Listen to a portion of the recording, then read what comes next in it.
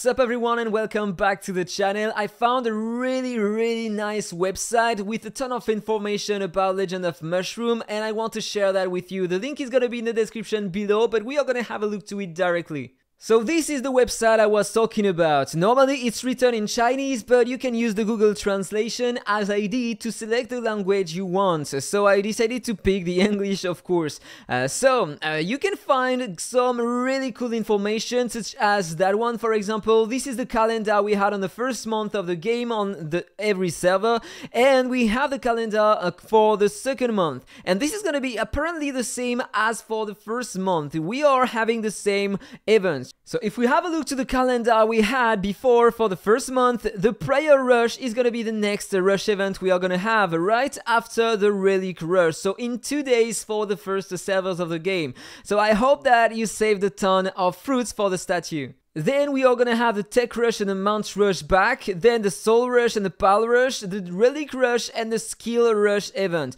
Probably the limited costume and artifacts are gonna change and are gonna be different, and maybe we are gonna have some other events.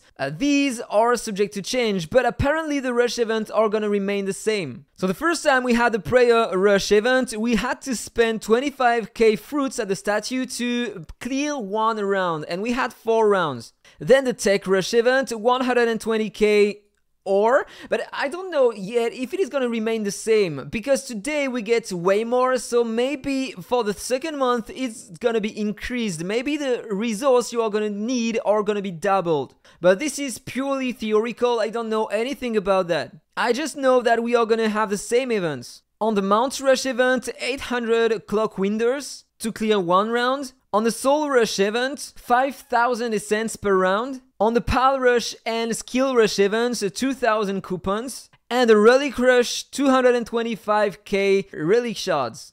You have some data about the parking we should have soon in the game, where you are gonna have to park some cars to obtain some offline and online rewards as well. So you can place up to 4 cars and other players can also park there. So probably you are gonna have to defeat them to keep the parking for you. So you are gonna have a ranking system apparently with some extra rewards inside, and you are gonna get a ton of rewards as well, depending on the mounts you are gonna place. Soon we are gonna have a new dungeon, the Dark Trial, in which we are gonna acquire some feathers, 3 different feathers in the game. We are gonna have a more basic attack, more basic HP I guess, more basic defense. We are gonna be able to level them up to unlock some back decoration. And we are gonna have another card, a monthly card I guess, with extra reward inside, probably more rewards, more drops from the new dungeon. And these are the back decoration. Once all the feathers reach level 20, you are gonna have the raccoon dogtail. Once it reaches level 60, the wolf tail, and level 120, the fox tail. And then you are gonna have some extra back decoration form, some wings and other stuff. And you are gonna have some another skills like the mount and the artifact, and an attribute stat. Evasion ignored, 15%. Physical strength, I think it means a physical, it means a global attack, probably 10%. Same comment there and there.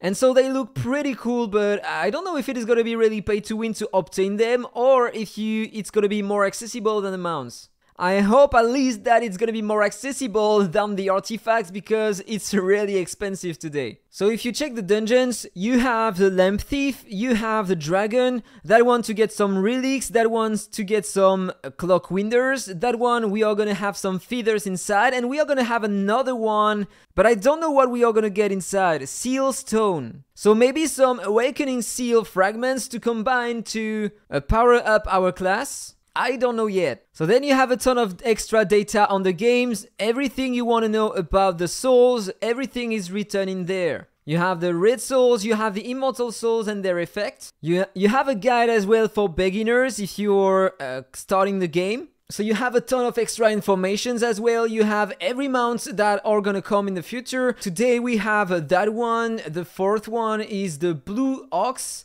Then we are gonna have that one. This number 6 is gonna be the dragon, then the frog, etc. And you have all the mounts that are scheduled in the game.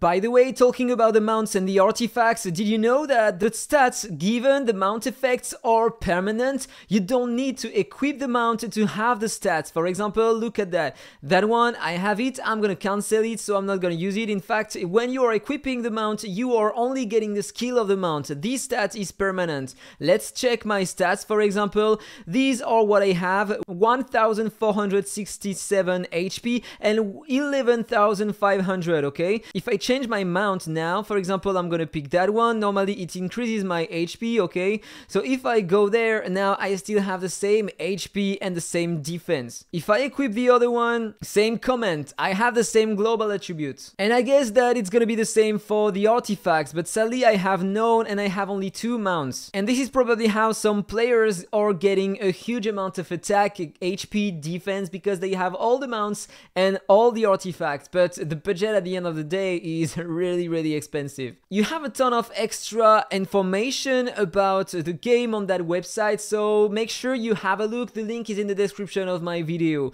That was all for the video. I hope you enjoyed it. If it's the case, don't forget to like, comment and subscribe. Have a nice day and see you in the next one. Bye bye.